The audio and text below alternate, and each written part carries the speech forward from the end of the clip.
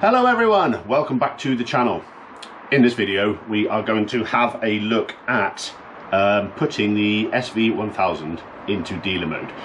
This process also applies to the SV650 fuel injected models, as the process is identical in every way. Now, in order to do that, all we need to do is find a particular plug which is located under the seat, and with a piece of wire bridge a couple of terminals.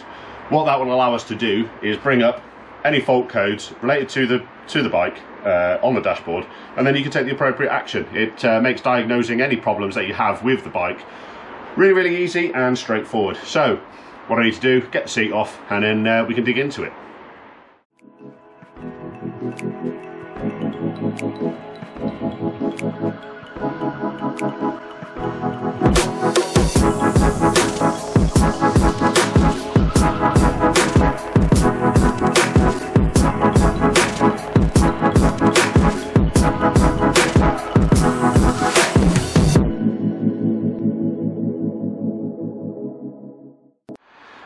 Right then guys, with the seat off, what we can do is we can get access to the plug that we required to bridge in order to access dealer mode.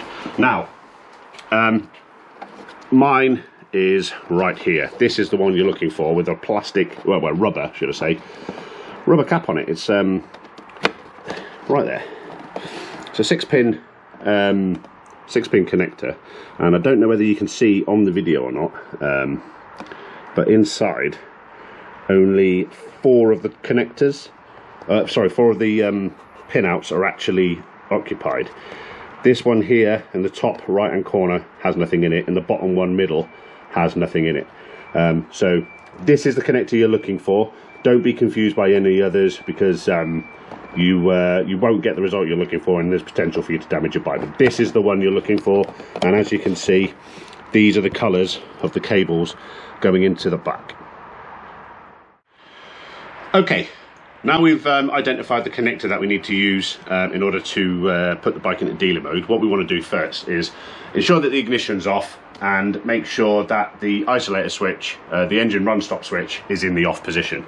Now, what we're going to do next is take a piece of wire or a paper clip. I've got a paper clip here. I find paper clips actually easier to get into the connectors because a piece of wire just wants to bend. Take your paper clip. Obviously, if it's one of those kind of paper clips with a plastic coating on it, make sure it's you remove it, otherwise you won't get anywhere with it. This is a plain steel paper clip. And then these 2 pins here on the top of the connector, the opposite end from the blank pin, make these 2 here. Do not touch the other 2 pins. Simply take your paper clip and push it in to the connector like so. Now, what we're doing is obviously bridging those 2 pins, and that would put the bike into dealer mode. Suzuki themselves actually do sell a tiny piece of loom. Basically, it's the male end of this connector with a small length of wire with a switch on it. They sell that, and I think it's something ridiculous like 40 quid. Now, you're achieving exactly the same thing with a paper clip. So if you want to go and spend 40 quid with Suzuki for the actual dealer tool, then by all means crack on. However, my 1p paper clip will do the job just fine. Okay, what we need to do now is turn the bike on and have a look at the dash. Okay, engine run stop switch in the off position, and turn the ignition on. Okay, what we're going to be looking at is down here where it says check. That's where we want to be looking for the codes. As soon as I flick the switch, just here, we should get a code up here. If there's no codes, it should say C00. If it says C and then 01, blah blah blah blah, or whatever, any number, then that means we've got a code. So let's flick the switch. We'll hear the fuel pump prime, and keep looking here. Right, okay, we've got a dash and then C00. So that tells me that my bike does not have any fault codes currently, which is a good thing. So what I'll do, I will put up a list of all the fault codes that you could potentially get with this bike, and then if you've got any of those codes, then naturally you'd know where to look in order to carry out an investigation. One thing I will point out this little dash just next to the C, the little dash is actually an indicator for the throttle position sensor, and it's sitting in the middle. If it's at the top or at the bottom, then that means that the throttle position sensor actually requires adjustment, but I'll make that a different video. I won't go into that in detail here.